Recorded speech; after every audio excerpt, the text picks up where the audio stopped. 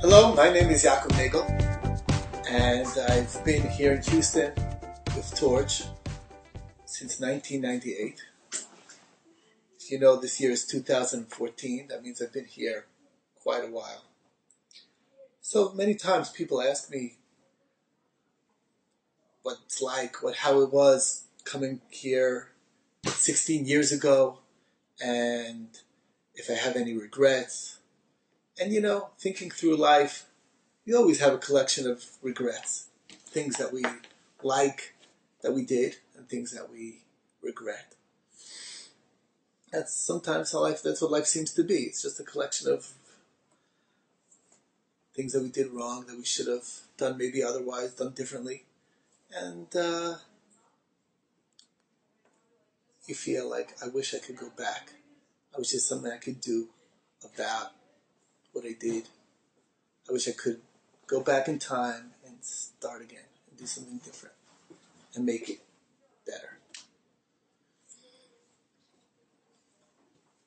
We are now in the month of ELUL, and the truth is, you know, when you think about it, that would be such a great invention sometimes, to be able to go back just for that time in history where we really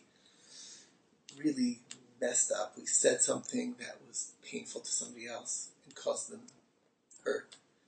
We did something that we really regret that we did. And we'd love to undo it. Can you imagine if that existed? Well, the truth is, actually it does exist. And that's actually expressed in the beginning of the very famous Sefer Sha'arei Tshuva, Rabbi Yonah. A little bit of background, who Rabbi Yonah was. He was one of the greatest scholars that was alive in medieval times. And he was very, very involved through his teacher in the tremendous controversy about the life of Maimonides. And because of that, he really did something that he just really regretted. He just felt terrible about it. And he didn't know what to do. What should I do? He realized that he was wrong.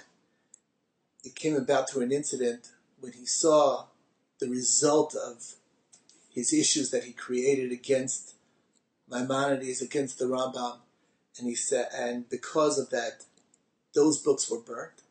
And sometime later, in the very same square, they burnt thousands of books of the Talmud.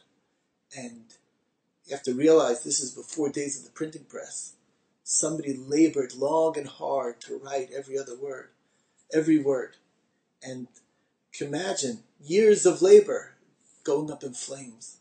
And he realized that that was a message and that he needed to. And he regretted what he did. He did something wrong. He needed to correct it. And because of that, he wrote this book, Sha'arei Tshuva, The Gates of Repentance.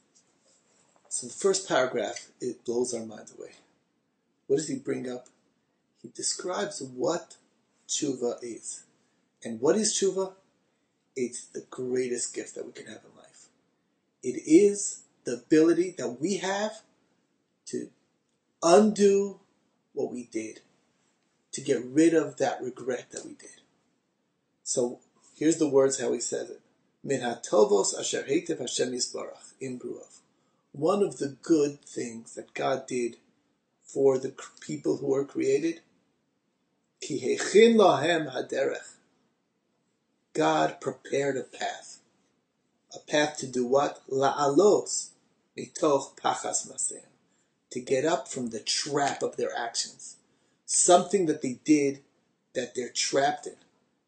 Vilanos mipach pishem, and to flee from that jail of their sins. Unbelievable. This is something that we need to think about. There's so many things in life. And yeah, sometimes it's a relationship that's old, that's just been festering, that's been messed up and no good. There's something to do about it.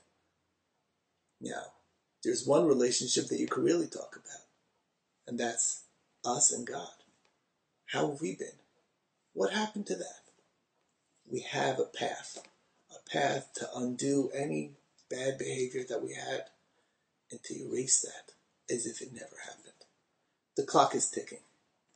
Let's take the time now to think about those relationships, those regrets that we have, and think about how much we want to change them, and then bring it to action and undo and go back in time and make it as if it never happened. This is something that we have the power to do right now. The Torah tells us that it's Dirshu Hashem B'himatzo. Seek out God when He is found. The time is now, when God is here in our midst, ready to hear us, ready to hear our worries, our fears, our actions that we regret, and how we plan on changing. That's what we need to do now.